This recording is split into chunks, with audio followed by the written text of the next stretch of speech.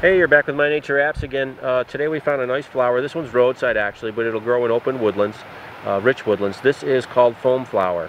And Foamflower grows in an elongated cluster. The flowers themselves are deceiving. These very small flowers, they're about a ½ an inch wide, and it looks like they have 10 petals, but it's really 5 petals and 5 sepals. I always consider it just 10 petal-like parts, but you can see the long stamens, these little structures right here, the very thin part, that's called the filament, and the very little yellow cap, that's called the anther, and together the filament and the anther make up the stamen.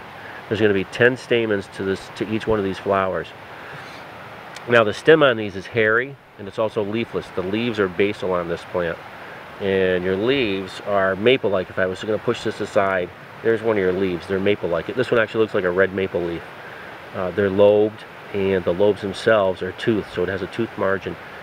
And the stalks, again, on these, the petioles are very long, and they're hairy also, and very heart-shaped at the base. So there's a few characteristics: a heart-shaped, lobed, maple-like leaf, tooth margin, very long stamens on the flowers themselves, 10 petal-like parts, and an elongated cluster, 12 inches or less tall. This one's going to be between 8 to 12 inches tall, and you found Foamflower. Thanks for joining us. Find us on the web, mynatureapps.com. Have a great day in the woods.